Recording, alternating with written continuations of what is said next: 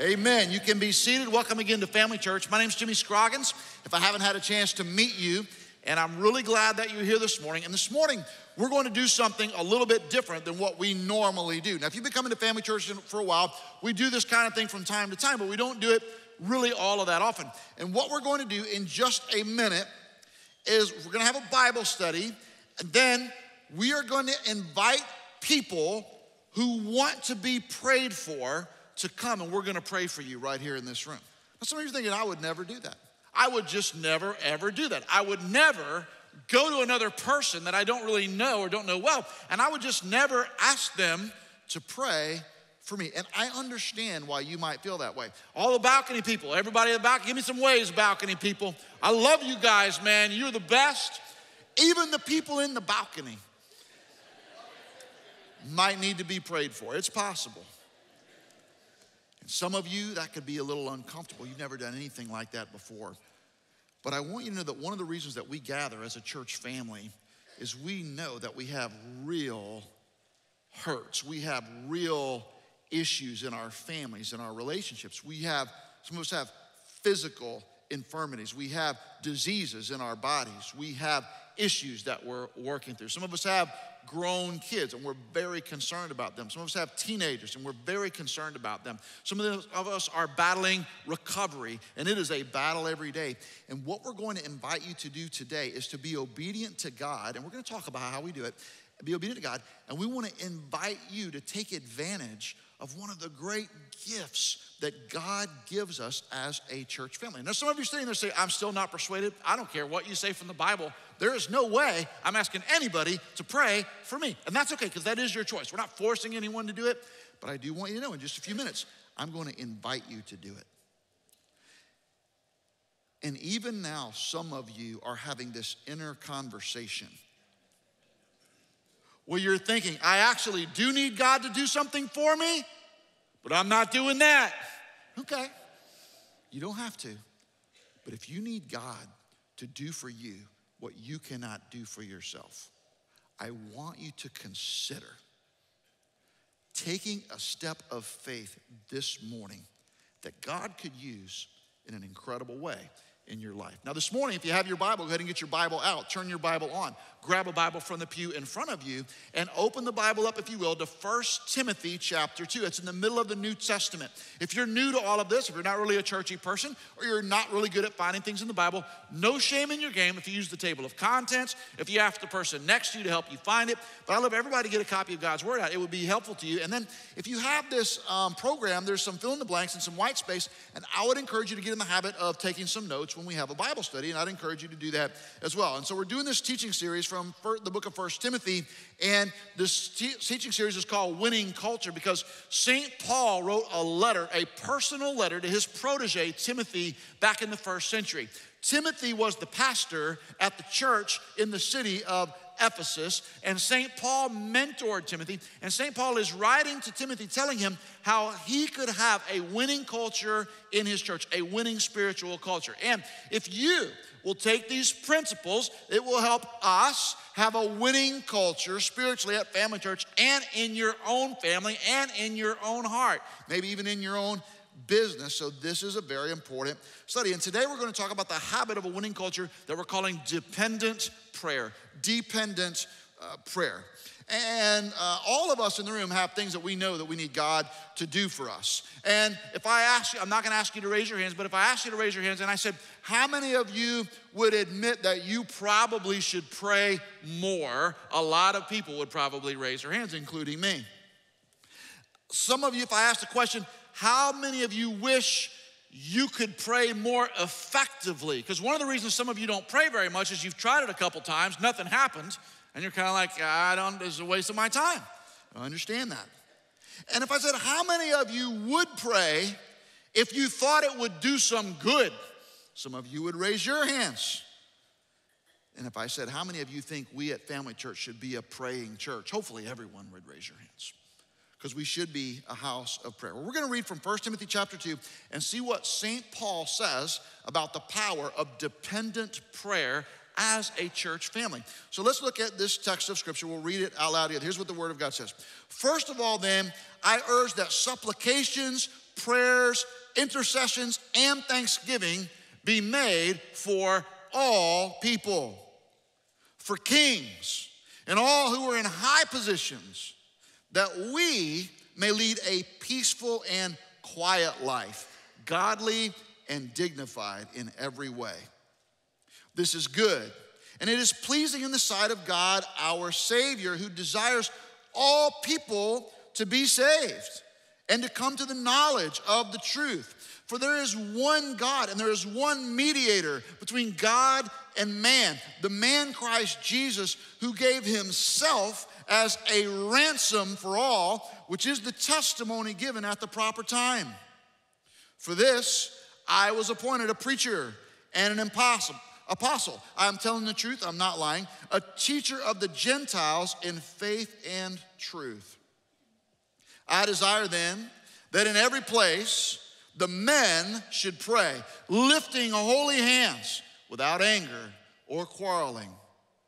Likewise also that women should adorn themselves in respectable apparel, with modesty and self-control, not with braided hair and gold or pearls or costly attire, but with what is proper for women who profess godliness with good works. And this is the word of the Lord, and God's people say, amen. This text is addressing congregational prayer and what we do in the context of praying as a church family when we gather. This is talking about what we do together, like what we're doing right now. And I want you, if you just read this text, you automatically see the absolute dependence on God that is encouraged throughout this text of Scripture. If you look at verse 1, you have your Bible, so look at verse 1. He says, we're making supplications, prayers, intercessions, and thanksgivings. You don't do these things to a peer. Okay, if you have a friend, you have a buddy, you have a pal, you have a fishing buddy, you don't say, hey, this morning when we go fishing, I'm gonna make prayers, supplications, thanksgivings, and intercessions with my fishing buddy. You don't do that. You don't do that with your bridge partner. You don't do that with the lady that you walk around the block with a couple times a week. You do this with the God of the universe. That's who you pray to. That's who you make intercession to. That's who you offer thanksgivings to. This is setting this up so that we are in a different category from God. We're dependent on him. Look what it says in verse 3. Our goal is to be pleasing in the sight of God. And if you're a believer in Jesus, if you're a Christian, that should be your goal. You should be trying to live a life that is pleasing in the sight of God. Look at verse 5. We're recognizing the unique nature of God as God. We're recognizing the unique role of Jesus in our lives as the mediator between God and man. We'll talk about that in a minute. Verse 7, we're recognizing God's role in directing the course of our lives. St. Paul said, he's the one who appointed me to be a preacher and apostle, and whatever you do, God has appointed you to do that. So we're recognizing the guiding hand of God on the direction of our lives. If you're taking notes this morning, if you have your listening guide, let's go ahead and start taking some notes. Number one on your notes, here's some things we can learn about dependent prayer. Number one, dependent prayer has all people as its object. Dependent prayer has all people as its object. You can see in verse 1, St. Paul says, we're supposed to be praying for which people? Which people we're supposed to be praying for according to verse 1? All people. All people. We're supposed to be praying for all people. Now you're thinking, well, that's a lot of responsibility. There's like 8 billion people in the world. I'm supposed to pray for all of those people? Well, in general, you can pray for all those people, but I think he's given us some categories about who we should be praying for. For instance, it's important that you would be praying for people different than you. If the only people you pray for are the people that you see eye to eye with, the people that you politically agree with, the people that you morally agree with, the people that you spiritually and religiously agree with, then you're not doing what this text says. This text says we should be praying for all people. You should be praying for people from different neighborhoods and different races and different nations. You should be praying for all kinds of people, and you should not have any corner of your heart where you say, I'll pray for some people, but I will not pray for others. I will not pray for poor people. I will not pray for black people. I will not pray for white people. I will not pray for citizens of other nations. I will not, if there's some category of person that you will not pray for, that's sinful in your heart, because St. Paul says all of us, as Christians, should be willing to pray for all people. And that includes verse 2. He specifically says, like, give you an example of people that are hard to pray for. Verse 2, kings and those in authority. Kings and those in authority. It's hard to pray for people in authority, especially if we don't like the way they exercise their authority. So he's talking about kings, presidents, bosses, pastors, Other people that you may think, those are people, they don't live like me, they don't think like me. I see them in they have some elevated role in these different arenas, and it's hard for me to pray for them because I'm suspicious of them. I understand why people might be suspicious of all those people. You say, yeah, but Pastor Jimmy, you don't understand. A lot of those people aren't even good people. So I can't pray for somebody if they're not a good person. And that people feel especially that way when it comes to politics, don't we? I mean, we can have some really strong opinions and personal opinions about people that we've never even met when it comes to politics. This week on social media, somebody did something I thought was just super cool. Somebody used artificial intelligence to create these super cool pictures of all of the presidents of the United States throughout history, and they made them all with these super cool mullets. That's a haircut, if you don't know. Google it, So for instance, they had a picture of President Biden. Now, President Biden, in my opinion, looks way cooler like that than he does normally. They made President Trump with a mullet. Check out President Trump. Right? President Obama, look how smooth he is, man. President Obama's looking amazing. President Bush Sr., I don't know about this one. This wasn't one of my favorites. I thought one of the coolest of all was JFK. Come on, man, that guy. And in honor of our president, who's probably about to go to heaven pretty soon, how about President Carter, man? President Carter looked pretty good right there. Smooth with all that hairdo. I like it. Now, I put these guys on the screen. It's kind of fun to look at them like that. But some of these guys, some of you have extremely strong feelings about them one way or the other. I put some of them up there, and you almost want to stand up and start singing the national anthem. I put some of them up there and you want to throw tomatoes. But St. Paul is saying, who do we pray for? Some of them, the ones we like, the ones we agree with? No, you pray for all of them. You say, yeah, but St. Paul never had to live under the Biden regime. Facts. He had to live under the Nero regime. When St. Paul wrote these words, Nero was the emperor of Rome, the most powerful man in the world. You know what Nero did? Nero became emperor when he was 16 years old. Can you believe that? 16 years old. He died when he was 30. Nero killed his own mom. He murdered multiple wives. He burned Rome to the ground, blamed Christians, and then tortured and executed hundreds of Christians, blaming the burning of Rome on them. And this is the guy St. Paul writes to Timothy and says, pray for kings. So if you think I have a hard time praying for people I politically disagree with, and St. Paul says we should be praying for Nero, who's murdering Christians, executing Christians, then I think this text applies really well to us. That means we pray for people that includes people that we don't disagree with. We need to pray for people, and the good thing about prayer is prayer lets you empathize and put yourself in someone else's shoes. It lets you remember that hurt people hurt people. So if someone's hurt you, just remember that someone probably hurt them first.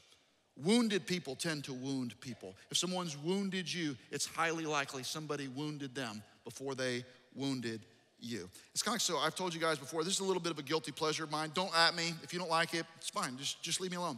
But I like to watch this show called The Walking Dead. I don't know if you guys have ever seen it before. I've told you that before. So here's what happens. There's these zombies, and these zombies go around the earth, and they used to be people, but they're zombies now. And what they do is they try to bite you. And if a zombie bites you, then you become a zombie, and you run around biting other people. That's wounded people wound people. Hurt people hurt people. Zombie people zombie people. It's hard to pray for people that have hurt you, though. But Jesus said this. Jesus said this in the Gospel of Matthew. Jesus said, you have heard it said, you shall love your neighbor and hate your enemy. But I say to you, love your enemy and pray for those that persecute you. So when St. Paul says pray for all people, yeah, because there's somebody in your mind, some of you are thinking, I could pray for a lot of people, but I couldn't pray for them. You should. In fact, I would challenge you to go ahead and pray for them this morning. You should pray for them because Jesus said you should do it. Remember, you aren't better than other people just because you have Jesus.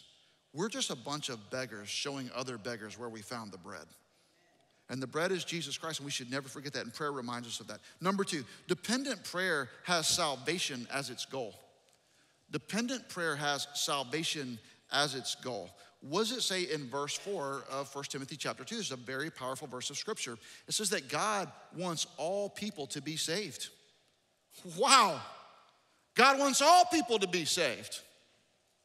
Even the people that I don't like, even the people that I don't agree with, even the people that I don't know, even people who hate my guts, even people who would hurt me and shame me and cancel me if they could, God loves them, and God's desire is that they would turn from their sins, receive Jesus by faith, and be saved. And God wants all people to be saved. That's why he says you should pray for all people. And then he uses the same phrase, God wants all people to come to the knowledge of Jesus Christ. Pray for all people. Why? Because God wants all people to know Jesus. So powerful. That's why it says in 2 Corinthians chapter 5, another letter that St. Paul wrote in the New Testament. St. Paul said, therefore, we are ambassadors for Christ. You didn't know you were that important, did you? And look at your neighbor and say, good morning, ambassador. Yeah, that's pretty awesome. That's pretty awesome that you have been made an ambassador for Christ by God himself. He says, we are ambassadors for Christ. God making his appeal through us. We implore you on behalf of Christ, be reconciled to God. Pray for all people because God wants all people to be saved. And you say, well, that's fine. I'll just pray for all people. Dear God, help all people to be saved. That's okay. You know what would be better? It would be better maybe if you just dial in on one. What if you had one person in your life that was just kind of on your heart and you know that they're not a believer in Jesus and you love them and you care about them? What if you just had one person that's in your life, not some movie star you've never met, I'm talking about like a person that you know, and what if you just started praying for your one? Hey, can you just, if you're a Christian, could you just kind of clear the TV screen of your mind, you know what I mean? And just think immediately, like who pops up when I say, who should be your one? Who should be your one? Is it a family member? Is it a son or a daughter? Is it a mom or a dad? Is it a neighbor? Is it a coworker? Is it your boss? Is it an employee? Who pops up immediately to your mind when I say, who should you pray for as your one? Because it says pray for all people's good, but maybe if we just pray for our one and then keep praying for them and then just see what God would do. See if God would do something. It's pretty powerful that God wants people to be saved. Number 3, dependent prayer has Christ as its confidence. Dependent prayer has Christ as its confidence. You see what it said in verse 5? It said there is one mediator between God and man, the man Christ Jesus. Hey, could I tell you something? A lot of people in the world are confused about this point right here. This is vital for the Christian faith.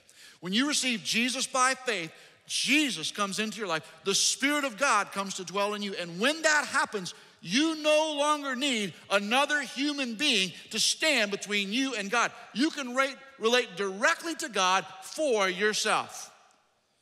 That means if you want your sins forgiven, you don't have to come talk to Pastor Jimmy or one of your pastors and explain to me what happened. You can just talk directly to God and he can forgive you. You don't have to go through another person. You don't need me to do any sacrifices for you. You say, well, I don't like it that we came in with the Lord's Supper and you just give us our own little packs. I want somebody to mediate that. I want someone to hand it to me. Okay, there's nothing wrong with doing it that way, but you don't have to do it that way because the priest or the pastor who's handing you the Lord's Supper is not doing anything. He's not imparting any special magic to it. The Lord Jesus Christ has been crucified and raised from the dead. He is the mediator between God and man. That's why when we pray in Jesus' name. We pray in Jesus' name because he is the one who allows our prayers to be heard. There is one mediator between God and man, the man Christ Jesus. The man Christ Jesus. Jesus crucified and raised from the dead. That's who we need.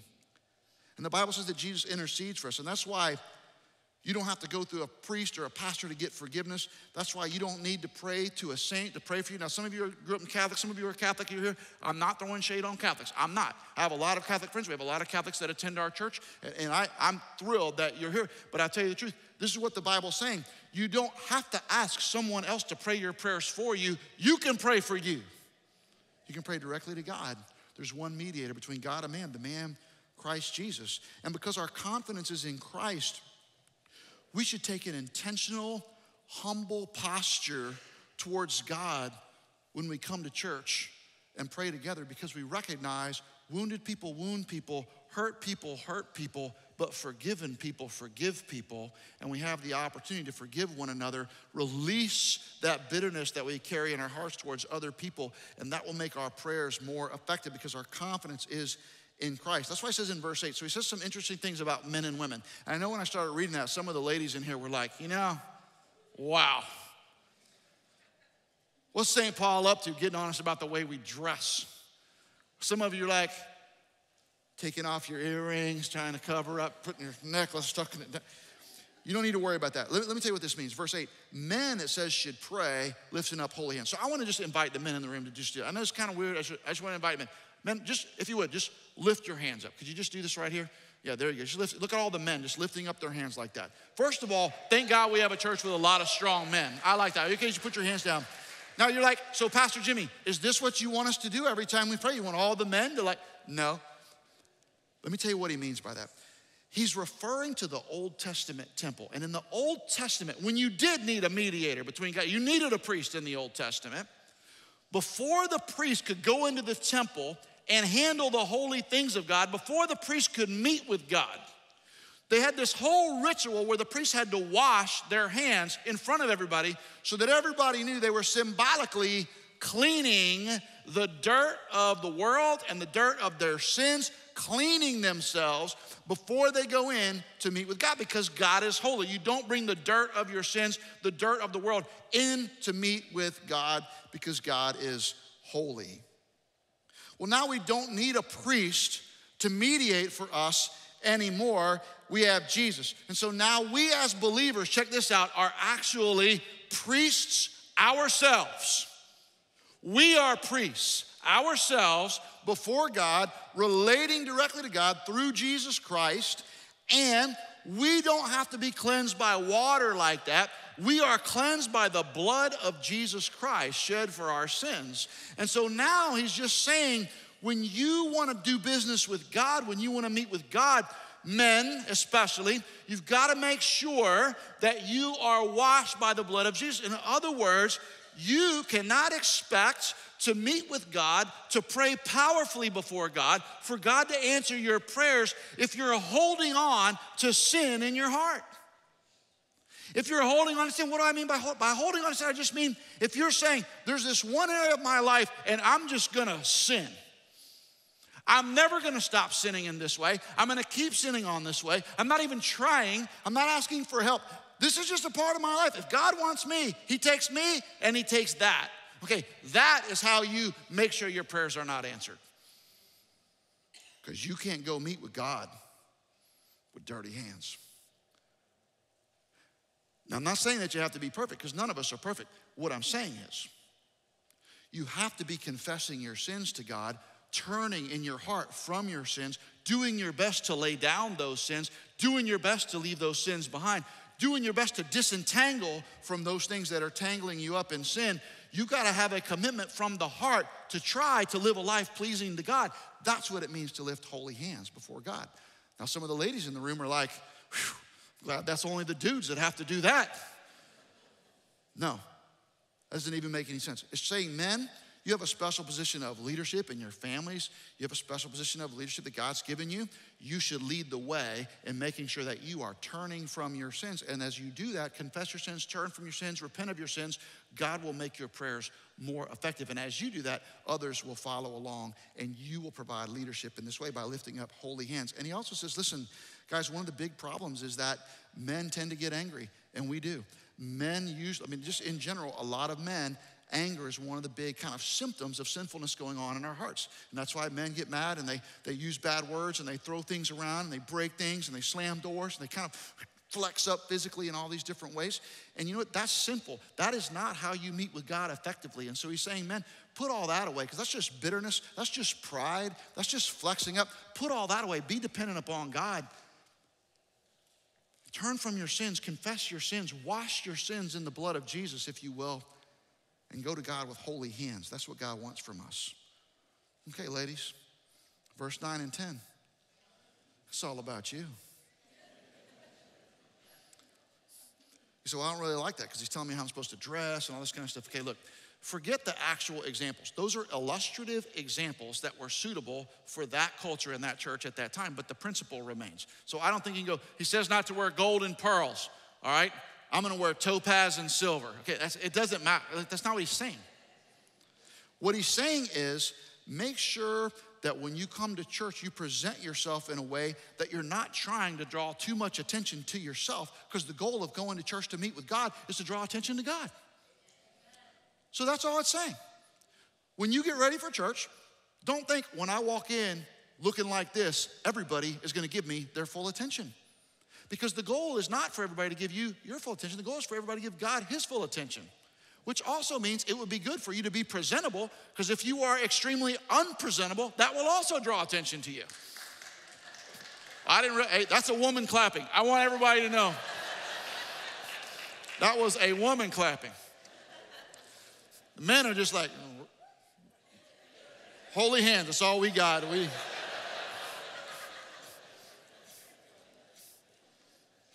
But all of those would be applicable to both sexes, wouldn't they? All of us should come to God with holy hands, and all of us should present ourselves in such a way that the attention is drawn to God and not to us. Okay, but how do we actually do it? How do we actually pray? Because we're about to have a prayer time in just a minute. How do we actually do it? Well, we've got to follow God's instructions. And I don't even understand all of God's instructions all the time, but God gives us some very specific instructions about how we pray effectively in an environment like this when our church family's gathered.